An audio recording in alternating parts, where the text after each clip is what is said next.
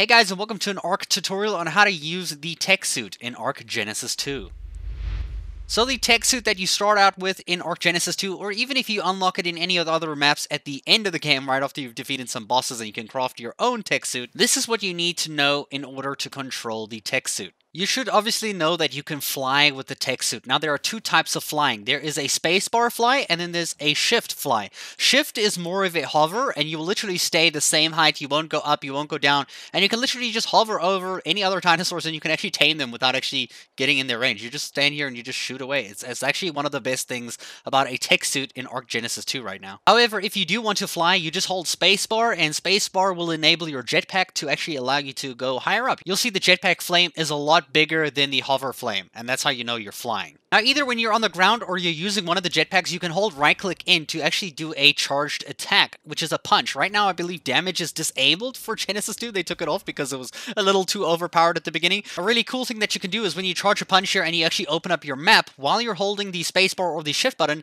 you'll actually glitch the thing into you just flying forward with the map out. Like, it's actually an interesting way to fly forward. It works really well for some instances, but you can also do a proper, like, Superman fly, which I'm going to teach you in a second. You'll also like to know that we do not take any fall damage when you fall from no matter how high. You will just land on your feet like normal, which is great.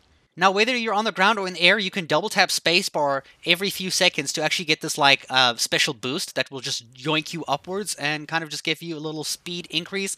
I don't know if it's hugely like beneficial, but it's there if you need it. Another thing is when you're using spacebar and control, you can actually fly forward and kind of go into this like Sonic mode, and you basically actually hold your fist out in front of you like you're Superman, which is actually pretty cool. You look like this. It's really fun.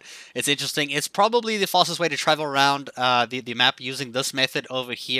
And there is a few little tricks to this as well. Now, the main trick is when you're in here and you let go spacebar, but you hold control, you will still go at a speed like this. Like, you will be falling down, but you won't be, using the jetpack. So you kind of, like, go downwards. This works really well in the space biome, the strip in the middle of the map, and it just kind of, like, helps a bit. If you're just using spacebar, you just float, but you can do this to actually go downwards, but at the same speed.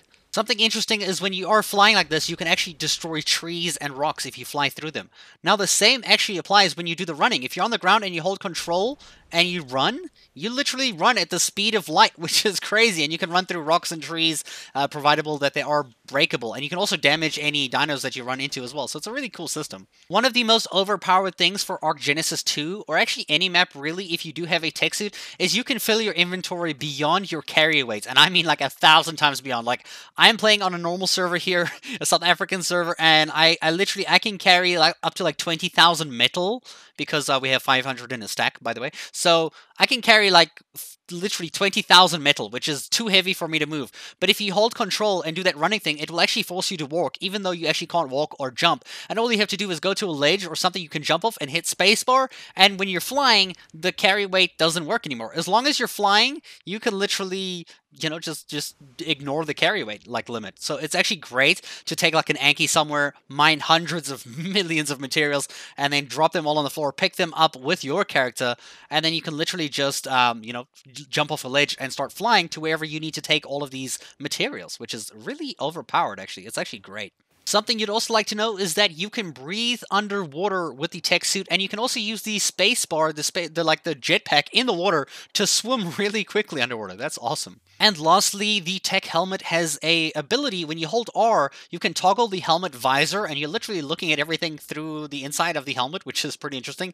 I thought it would be like this by default, and you can actually use R and cycle the different things to get like different kinds of, visions. I believe this one is night vision.